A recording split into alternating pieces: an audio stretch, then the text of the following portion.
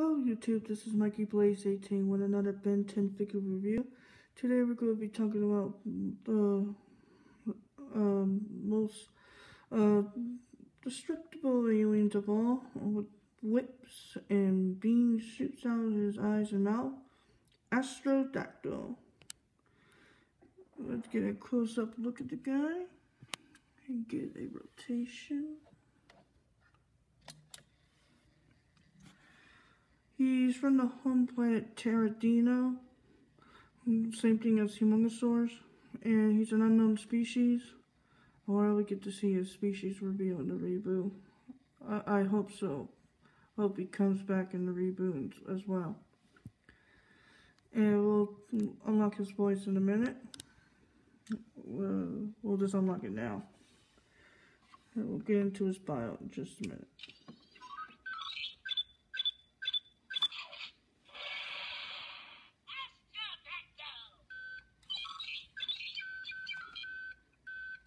There you have it. Okay, let's talk about his file.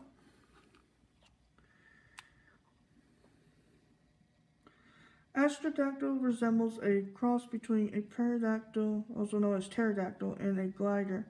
He has a beak-like mouth. His wings are rather small and resembles a glider, which are connected to a jetpack-like sculpture on his back. He has a large yellow beak, green eyes, and red skin. Black and green clothing on his shoulders and waist, green brace around his wrists and ankles, and yellow wings. His wings are also detachable. Astrodactyl wears the Omnitrix symbol on his left shoulder. Powers and abilities. Astrodactyl has the ability to fly with his jetpack. Astrodactyl has some kind of interiorizing star power that he can use as propulsion for flight and different forms of weapons, like I mentioned, shooting energy things out of his mouth and using power whips. The weapons shown are energy whips, a propulsion effect from his jetpack, and an energy beam from his mouth. See, like I said, Astrodactyl can survive in the vacuum of space.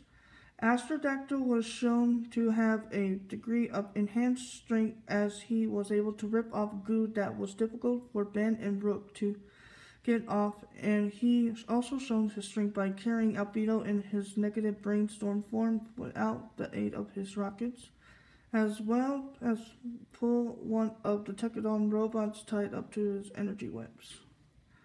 Wow, that's super surprising. His first appearance is while you were away. He battled Dr. Psychobos between that. And he also battled the Incursions and battled Siphon gang and escaped from Kyver's hunting grounds, and briefly fought Albedo as Brainstorm. And what else?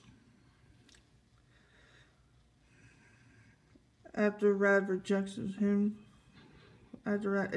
from the lovely dot, he freed himself and went after Collectimus. And he also appeared in the Ben 10 Omniverse 2 video game. Is a playable alien in the game, not on 3DS.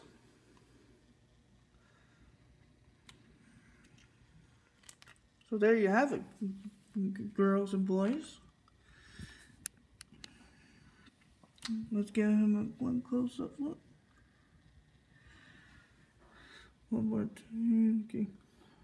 And that's all for now. Check out the Region Riders, regionriders.com, and check out other videos from Dawson Rider and Lugia XT 2000. This is Mike Blaze 18, signing out.